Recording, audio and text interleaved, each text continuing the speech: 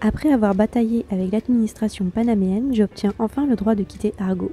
Je rejoins Almirante en lancha pour prendre un minibus avec lequel je vais traverser le pays. Ce sont 10 heures de route qui nous séparent de Panama City.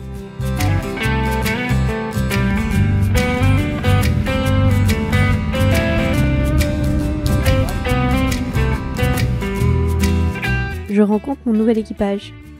Francesco, le capitaine, Émilie, sa femme, Elisa, 9 ans, et Matteo, 12 ans. Sur leur bateau Kissanga, un fontaine Pajot Venezia de 42 pieds. Je découvre le confort d'un catamaran. Le cockpit est immense, très agréable pour les repas en extérieur. J'ai la coque tribord quasiment pour moi toute seule. Une grande cabine double. Grand luxe.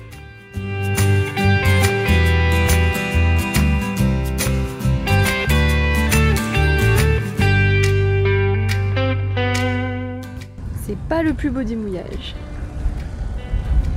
Ici c'est la sortie du canal avec les 2 îles reliées par la terre. Et là-bas on a Panama City.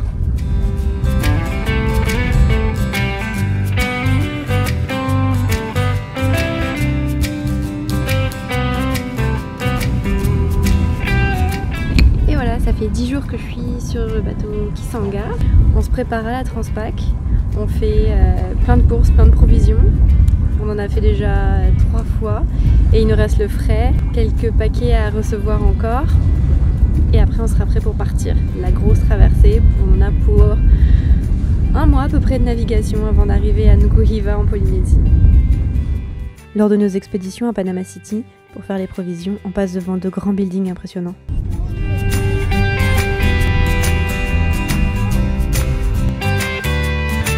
On remplit les cales du bateau le plus possible en prévision de la traversée et aussi parce qu'on sait qu'en Polynésie les prix seront bien plus élevés.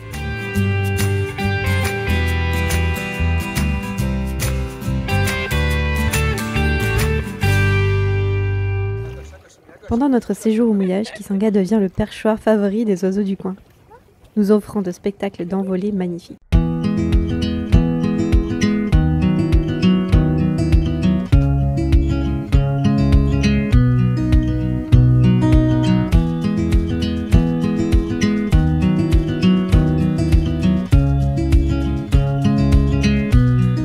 Les dernières soirées avant le départ sont de bonnes occasions pour prendre l'apéro avec les bateaux copains. On parle routage et météo avec Alain et Patricia sur une avoque. C'est pour ça qu'on va essayer d'attraper ce courant-là.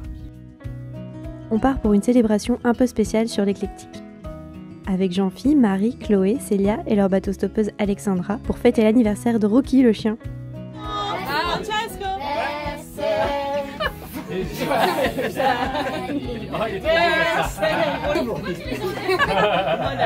Ah, ça bave là, ça. Il fait pas de détails, il te bave ça.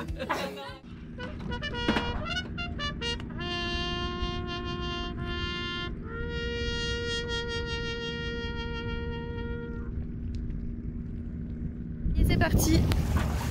On part pour le Pacifique. On dit au revoir à Panama City. Et on part pour 1 mois de navigation.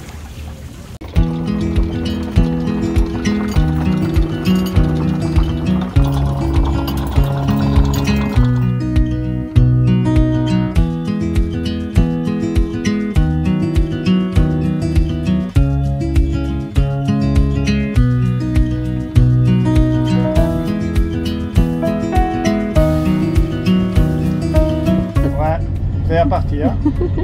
Un Pacifique à traverser. Alors on profite des dernières minutes d'internet. Au revoir internet. Au revoir la terre. Au revoir internet. Au revoir le contact avec l'humanité.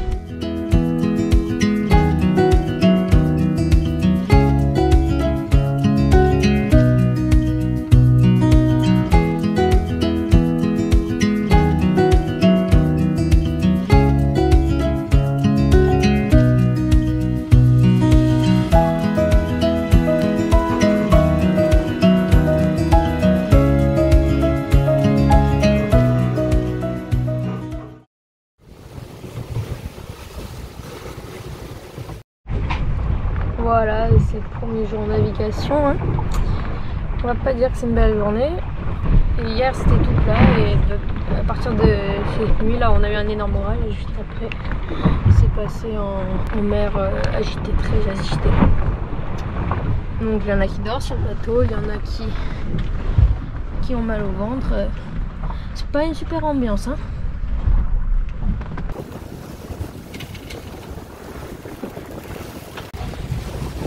Ce moment où on fait 2 nœuds et on a 3 nœuds de courant dans la gueule.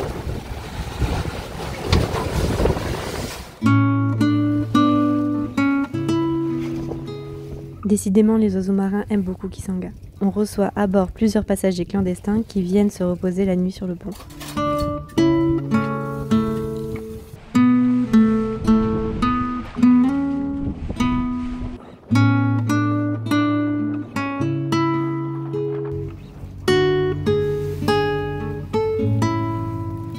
On tentera même de les apprivoiser en leur offrant de la nourriture. Échec total. Et puis on se fâchera après les fous de bassin qui voulaient se poser en haut du mât, craignant pour les instruments de navigation.